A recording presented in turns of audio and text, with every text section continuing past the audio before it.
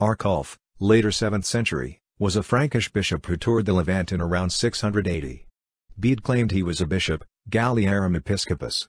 According to Bede's History of the Church in England, v. 15, Arculf was shipwrecked on the shore of Iona, Scotland on his return from a pilgrimage to the Holy Land. He was hospitably received by Adamnan, the abbot of the island monastery from 679 to 704, to whom he gave a detailed narrative of his travels.